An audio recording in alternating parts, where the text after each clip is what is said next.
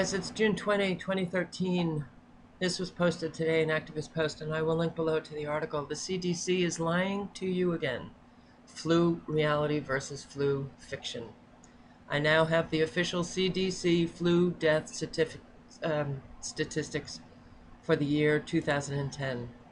They were provided to me by Martin Maloney, who some years ago contacted me to show how the CDC was lying all the way along the line about numbers of flu deaths.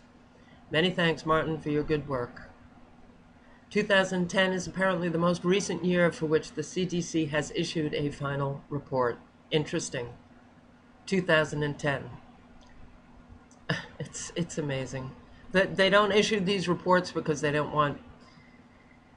Well, frankly, there's so many agencies that are just not issuing reports anymore.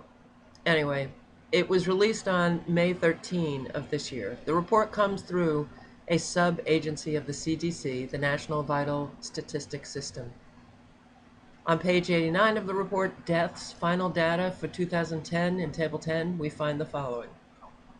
Influenza and pneumonia deaths, 50,097.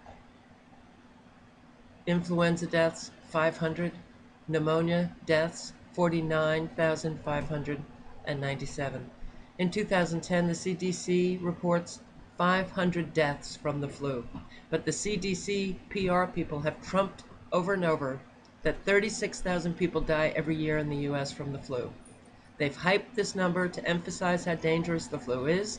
They use the 36,000 number as a way to promote the flu vaccine. They use it to work for their pimps in the pharmaceutical industry. Yet their own numbers show 500 deaths in 2010, not 36,000. Actually, if you dig below the surface of their PR, the CDC states in their literature that annual deaths from the flu range from about 3,000 to 49,000. This is obviously nowhere near the low 500 death figure for 2010.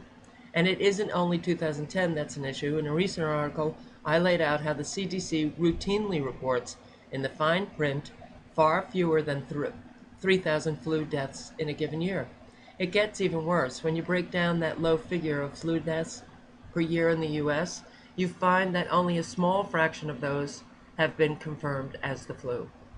By confirmed, I mean tested for, in order to find a flu virus in the body of a person who has subsequently died. That is essential.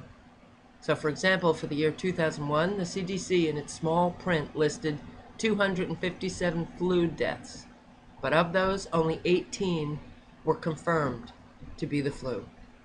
As you can see above, the CDC has a mortality category called pneumonia plus influenza. They initially lump the numbers of deaths together. This gives the superficial impression of many deaths. Then they break it down. How do they justify that combination category? They claim that many pneumonia deaths stem from the flu. They use a computer model to make the calculations. But in conventional medical literature, there are at least 10 different types of pneumonia.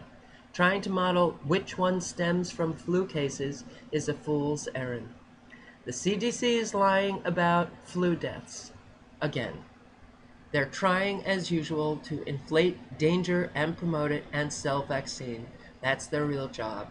Our job is to protect ourselves and others from the government.